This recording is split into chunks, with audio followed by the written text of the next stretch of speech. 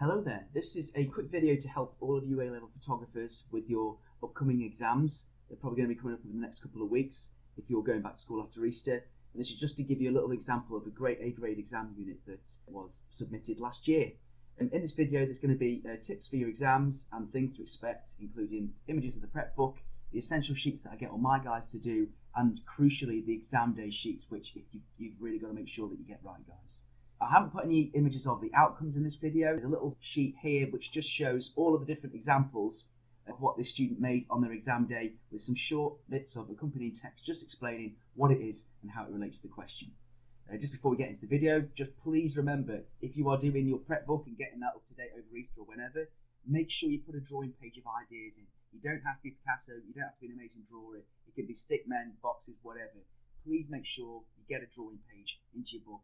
Just shows your ideas with some annotations. It's really essential. And if you're feeling a little bit more creative, what I often get my guys to do is make a contact splice page, which is where you print off your contact sheets, or if you're lucky enough to have a darkroom, make some darkroom contacts, and then using cut up parts of those contacts, cut, assemble, juxtapose, mix them together to see what you can create. It could lead to ideas later on. It could lead to some really interesting developments that you've not really thought of. And it really forces you to look at your contact sheets, probably the most important tool that a photographer would have. In your exam, just a couple of important tips to think about. Don't forget, you've got to finalise your project and answer the question. If you've done a question on walking, that was one of the 2019 exam questions for the AQA exam paper, please make sure it relates to walking. Don't just do something totally random. If you have started off being about something specific and it's strayed away a little bit, make sure you pull it back to what it originally was. And you have to make a final piece. If you have a quick look at this image here, this just shows you a final piece that was from one of my students previously. And even though it wasn't the main final piece, they selected a singular image, that one of my favourite one. This showed one of each of the 18 developments that they made, all to do with their theme and their project, which they presented together in one way of showing it, one format. So it's a really good idea to think about different ways of formatting your final piece. Take creative risks. That's a really important one. I know it's an A-level exam, I know it's going to be dead stressful. You've got 3 days. It's the culmination of all the studies you've been doing so far, but take a risk. Think about what your strengths are. Think about what your weaknesses are. In the case of this student's work here, very accomplished on Photoshop. This was an actual A2 final piece that was done in a photography looking at photo collage and over industrialization.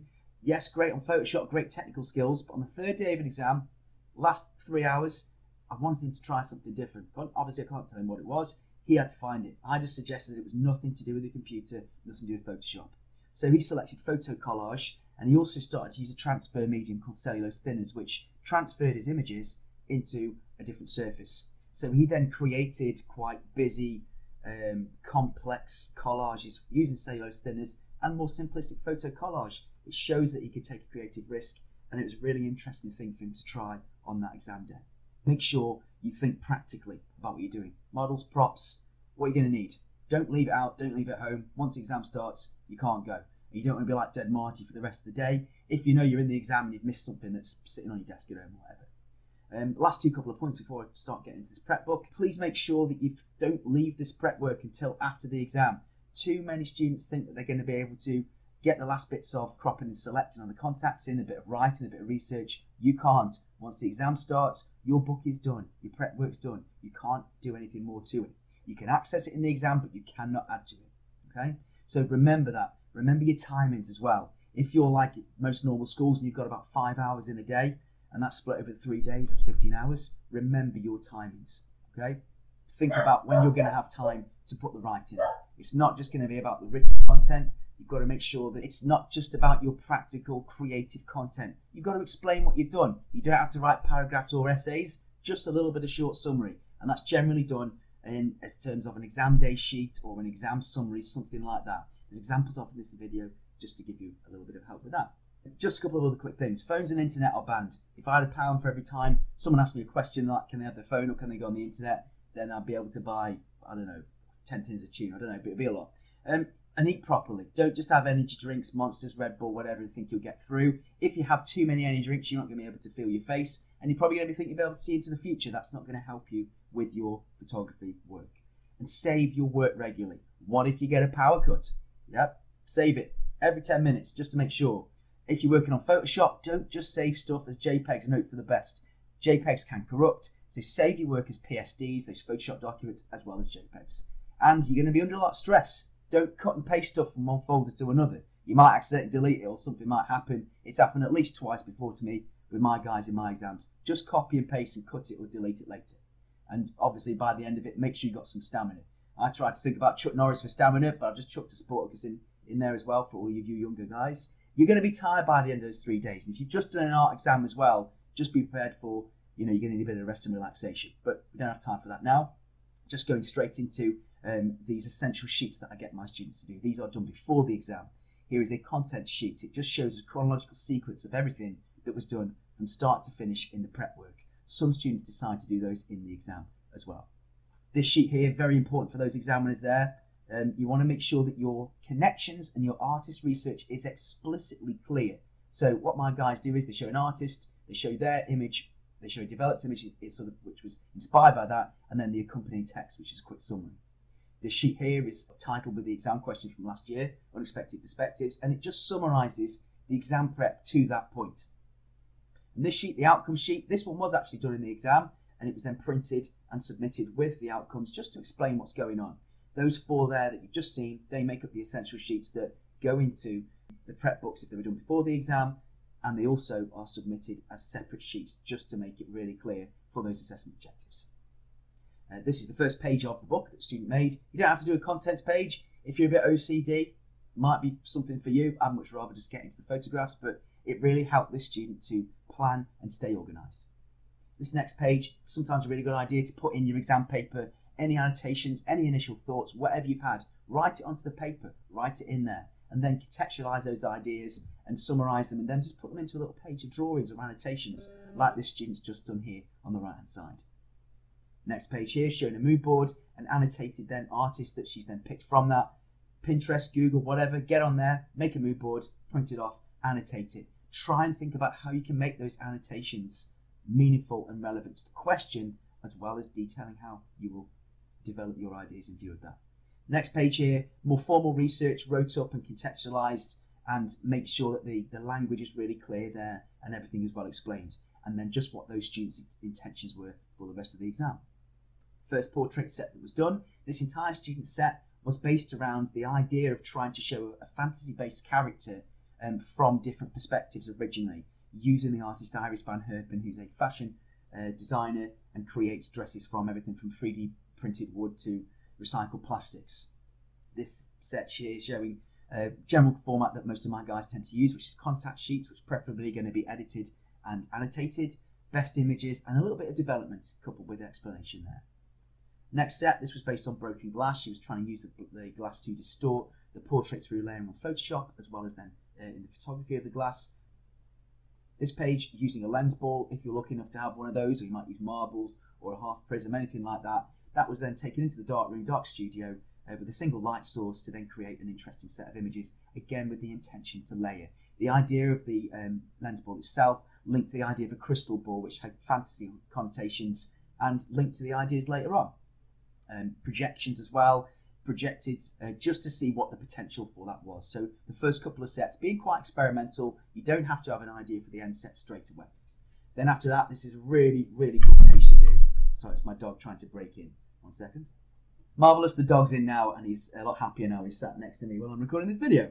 But anyway, where to next page? It's a really, really good idea. Once you've done this, a couple of sets under your belt, have you got any new ideas, new influences from either taking those sets or additional research that you may have made? Put them into a double page, get that annotated. It's like catnip for examiners, or cats, whatever that may be. Please make sure you think about doing that. It's a really good way of communicating your ideas after those sets and that little page onto another one which is based on broken glass. So she bought glasses from the internet, just cheap pairs of glasses from eBay. She crushed them up and crashed them together because they were quite round like the lens ball, but they were also represented the broken glass, so they were then used to frame up her images and go from there. Then looking into the armour more deeply was based on Iris van Herpen, who we just mentioned a little bit earlier on. Really key in quite an interesting prop, which was then used and then developed later on. This next page here is then looking at the elements. So she made these paper sculptures, and then from once she'd made those sculptures, they then became separate singular elements to photograph and layer as well. This next page then showing developments. Clear print screens are then shown from Photoshop, and how she's layered, how she's mixed, what the ideas are. Make sure you don't just stick a load of sets in a few developments and hope for the best. You need to make sure your idea is clear. This is the sort of thing that A grade students are doing. This page, totally different to the ones you've just seen. It's a showcase page. It's just showing what this student has selected as images they'd like to take forward. There's a little bit of layering into the one on the left and the right, I suppose, when you look a bit more closely there. And it's just no writing, no nothing else, just a showcase, just showing what her ideas are. This page here, taking the idea of the model and changing it slightly, using more expressive hand gestures to make the set more interesting and more dramatic, which is the look that she wanted to get. And then this one is then, instead of going into the dark room and just using that, went into the white studio instead. You don't have to have a dark room or a white studio. You just need a black tablecloth, white tablecloth, and a bit of wall. You can do the same thing, single light source. It doesn't have to have a studio to be successful in photography. Okay? But the settings have been carefully changed. This student really experimented with making sure they got the best quality shot when they were doing it. Not just using your standard zoom lenses as well. Try and think about using a prime lens. If you're lucky enough to have one, an 85mm lens or a 50mm lens, just use it. The chances are you'll be able to get a lot more quality and success with your shots in lower light conditions as well. Allows you to be a lot faster as well. So think about those prime lenses, guys. Really, really good little lens to have. Next set here, looking at black armor in the white space. So just taking that idea of a set and refining it. Black armor, black background. So she's really exhausted that idea by now. And it's clear to see that the actual framing and the format of her photographs have become more confident. She knows what she wants. The model's more responsive because she understands the idea as well. The sets are just going a lot more fluidly. And on this page as well is then showing the contact sheets and all the set work and the information, the connection to the artist. She's also done developing where she's layered previous work into it as well. It worked really well for the student, but some people prefer to keep it separate. This next page goes more into the developing of ideas and the experimentation in Photoshop, not just layering willy-nilly because the examiners hate that. You might as well just stick a big middle finger in your book, it would have the same effect. Make sure your layering is relevant. Don't just put random stuff in there because it might start looking like Photoshop sick and that's not what you want.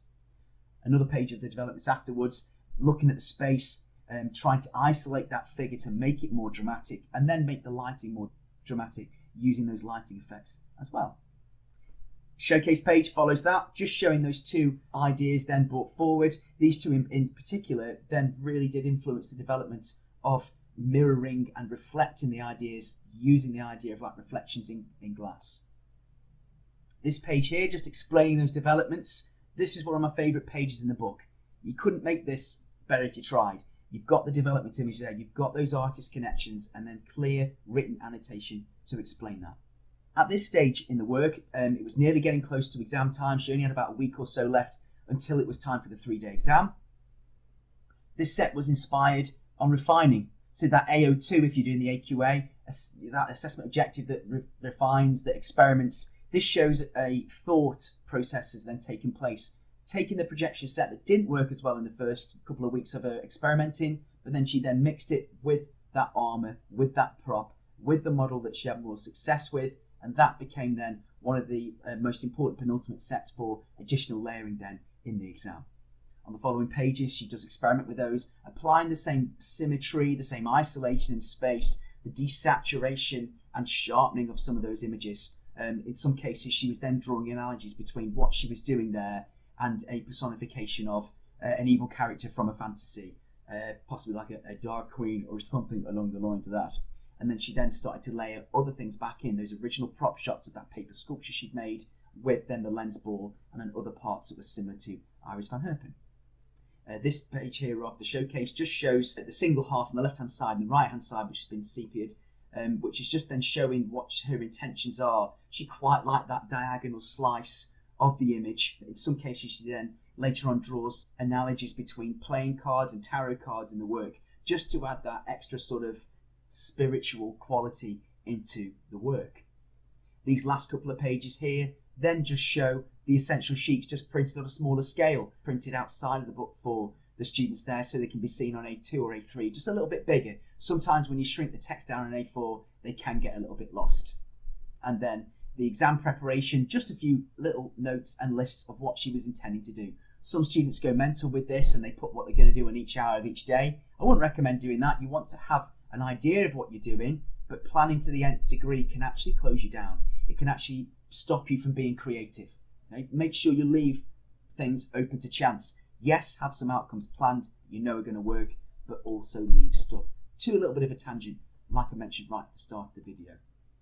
That's the end of the prep workbook there that you will have seen. The next images are just a couple of things which I get my guys to think about before the exam. This slide here is just from a PowerPoint, which just show that you need to have sheets. I like my guys to work on white bits of paper for the exam because the books that they work into for the prep work are black. That way, when the examiner comes in, they can see the difference between the prep work, which is on black book, that's all fine, not to be confused with the exam work done on white pieces of paper away from the prep work to make that clear line between the two. These are just a couple of extra slides that I put on there that are just showing this student's work and what they wrote about for their summary at the end of each exam. I would recommend that you leave at least half an hour just to write a quick summary by hand, type it out, whatever, get it onto a sheet with the work that you make on the exam day to explain what you've done, why you've done it, and how it connects to your question and your artist you've studied. This is from day 3, the same student. They did an awful lot of work in the exam, refining, layering, getting that perfect look to their unexpected perspectives that they were looking for. They also took an extra set in the exam, which you'll see on the following sheets, where they used a male model to do something different to alter what they've done. This is an exam sheet from a totally different student. No typewritten information in sight. They were more concentrating on the images themselves, the actual production of those work, and it was the props and the setup that this student concentrated on. But sometimes a little bit of annotation might be all you need. This student in particular did minimal annotations on the sheet, but then did a summary at the end to enforce all of her ideas. This is the first sheet here, and I haven't put them in any specific order that they were done, but I'm just showing you there from day 1 going through to day 2 and then day 3. Some of the sheets that you'll see are more showcase based, so they will either be a prop that was used or it might be a chosen print that they've had printed off. In the case of this image here, instead of just using white paper to create an outcome, the student then used the actual shape of the sculpture they were using, and they printed the paper and then made paper sculptures out of her images. That was then going to be one of the different ways of showing that she could go on a creative tangent. And it wasn't just Photoshop. She was doing something practical in real life that could get marks for experimentation. And these other images here are just accumulations of everything that she's then done throughout those exam days with accompanying annotation and information. I hope this video has been helpful for you guys. And basically, just good luck with your exam. There are some other videos on my channel that have got some absolutely brilliant units on that it might help you just to have a little bit of a look at.